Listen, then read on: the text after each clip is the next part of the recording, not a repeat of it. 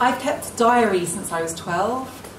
And it really, because I write about identity as this kind of, you know, big social issue, but really, for me, it is also very personal. And really what prompted this book was a very personal identity crisis. I mean, most of my teens, I was in the throes of a serious crisis. And, you know, it threatened to destabilize everything else. And I think we can sometimes forget how important these questions of identity are. They really can rock you. And that's why, in a weird way, I almost relate to these Nelson column trolls, because I can understand why they feel so emotional about identity, even though I disagree with the kind of parameters of what they're saying.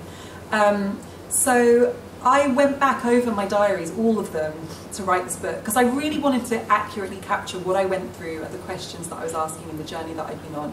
And I wanted to reach the younger me. That was probably the underlying motive for the book. I just felt like if I could reach one person going through what I went through, if I could make this whole thing easier to understand.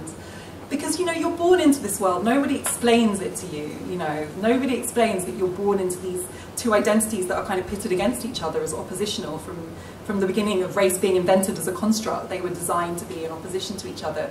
You were born into this, but no one gives you a toolkit or a guidebook. So I wanted to see if I could make it easier for somebody else so they don't have to start from scratch. So I went through my diaries and it was torture. Oh, it was torture. It was so hard. I'd never read them back before. And it was difficult, it was painful. It was really painful. And then also my parents, who I have a great relationship with, I hadn't necessarily had this conversation with them. So they saw me going through my identity crisis, but they have very different identities, because my mother was born in Ghana, it was then the Gold Coast, and you know, she's a black woman in a country where the majority was black. My dad is white in Britain, grew up in Britain, a country where the majority are white. So neither of them had race as their primary identity. It's very different when you're born into a society as a minority and you haven't come here from somewhere. You have to kind of make this place work for you, it's all you've got. So it was quite difficult, kind of, it's quite a strange way of having a conversation with your family, basically, like writing and publishing a book.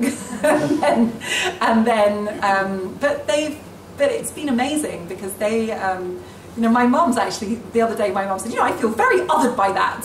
And I was like, she's had all these experiences, but she's not really had a space to talk about them or a vocabulary to use. So it's ended up being a really positive experience, but at the time it was quite difficult and sometimes really painful. Thank you for the question.